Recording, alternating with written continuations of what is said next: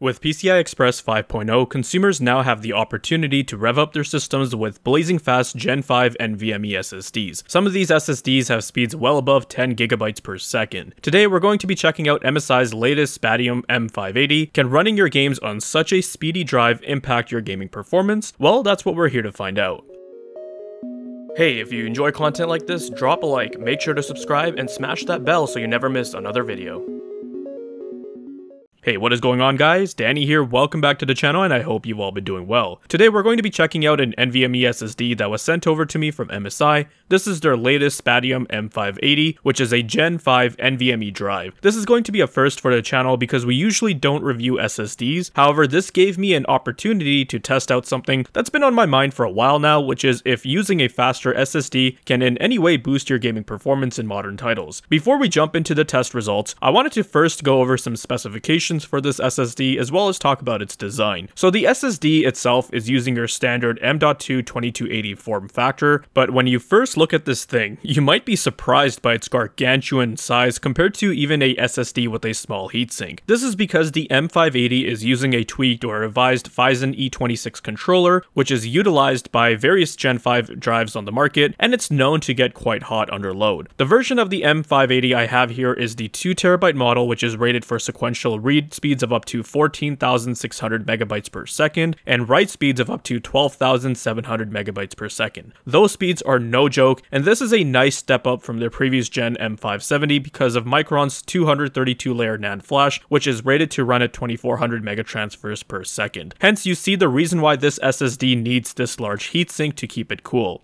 Along with that, the 2TB version of this drive has 4GB of LPDDR4 on board to act as its DRAM cache. In terms of dimensions, the SSD with the heatsink is 94.8mm in length, 24mm wide, and is 71.65mm in height. So if you plan on getting one of these drives, you'll definitely want to double check if you've got space for it. Getting this to work in an ITX build might be a bit tricky or impossible. The cooler itself has an aluminum stacked fin heatsink with 3 heat pipes running through it to keep it passively cooled. So the advantage here is that you won't have to worry about dealing with a pesky small fan running at like 4,000 RPM, but the trade-off here is that you get a large heatsink you have to accommodate. Since we're on the subject of cooling, we might as well talk about the thermal results. Under a sustained read stress test, the drive averaged just 48 degrees Celsius, and during our write stress test, the drive averaged 63 degrees Celsius, and this is without any proper airflow. I do have a fan that's plopped on top of my RAM, so if there was any bit of airflow coming, it would have been from there, but I'm actually quite impressed by these results of the heatsink, and this will help it from thermal throttling. Now that we've gone over the specifications, designs, and thermal results, we'll be moving on to the test results from some of our benchmarks, but before we do, I just wanted to give you guys a rundown of our test system specs. For the CPU, we've got an Intel Core i9-13900K, which has its Pcores overclocked to 5.7 GHz, Ecores running at 4.6 GHz, and the ring is overclocked to 5 GHz. For our system memory, we've got 32 GB of Teamgroup T-creat, DDR5 memory running at 7200 megatransfers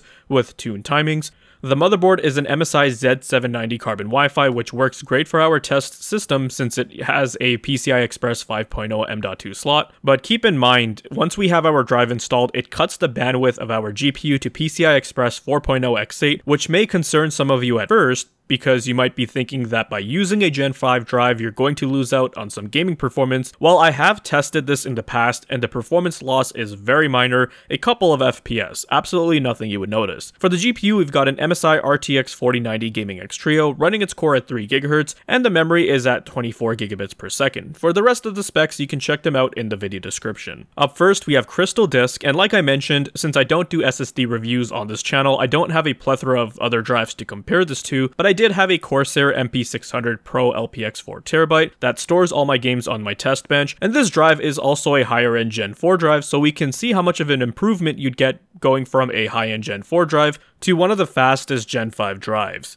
You can see just how much faster the MSI M580 is compared to the Gen 4 Corsair drive. We're looking at basically double the performance in sequential read and writes. Though do keep in mind my Corsair drive is about 90% full, so that could be potentially impacting some of its performance. Up next, we have the Atto disk benchmark, and we can basically see a similar story when dealing with larger file sizes. The MSI M580 leaves the Corsair MP600 PRO in the dust in write performance, performance, it's about 85% faster, and when it comes to reads, we're looking at a margin of 104%. So when it comes to a scenario where you're dealing with large files for content creation projects or in regards to video editing, and you need to move these large files as fast as possible to increase workflow, the M580 will be quite beneficial to the user. I can see this Gen 5 drive appealing to someone who's looking at maximizing their workflow, and especially if they're making money from it and their livelihood depends on it. So yeah, if you want something as fast as possible, then Gen 5 is the way to go.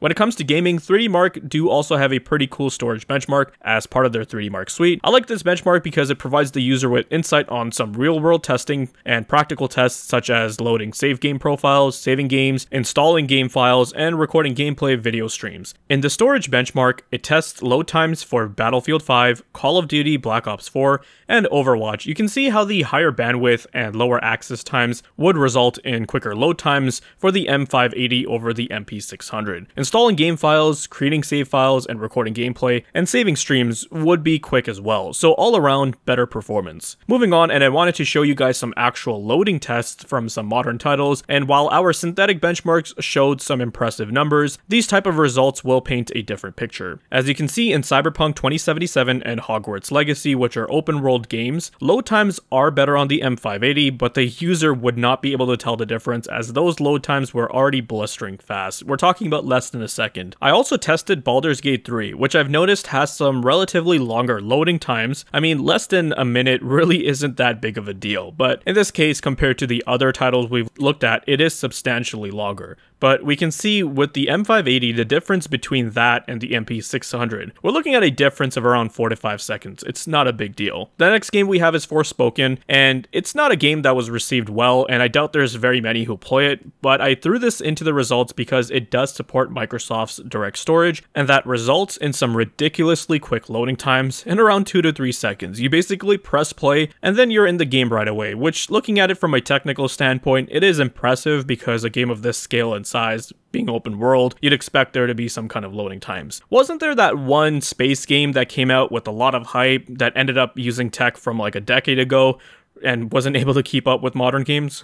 I wonder what that one was. In any case, direct storage is really cool, and I wish more games would support this tech going forward. Now, the main question I asked at the start of the video was if using a Gen 5 drive that provides us with substantially more bandwidth helps improve gaming performance in any way. Well, I tested those same 4 titles and found that there's basically no impact to gaming performance at all. The results are basically within margin of error here, which is what I had expected. Performance of modern games is usually determined by how fast your CPU, GPU, and RAM are, and if you're gaming on an SSD as opposed to a hard drive, which at this point I think a good chunk of the PC gaming user base is on, then you wouldn't see a big difference anyway. Even if you're gaming on a mid-tier Gen 3 SSD, heck, even a SATA SSD, there's really no reason to be worried about anything, as that will still provide the user with ample speed and adequate load times. But who knows, as games become larger and more complex with more tech in them, we might see a change in the future where the engines can leverage the higher bandwidth from these fast SSDs. In conclusion, the MSI Spatium M580 Gen 5 NVMe SSD is a beast when it comes to raw performance. It offers blazing fast speeds that are almost double compared to a high-end Gen 4 drive, making it an excellent choice for professionals who handle large files and require quick data transfers. However, when it comes to gaming, you won't really see any benefit with the way games are currently built.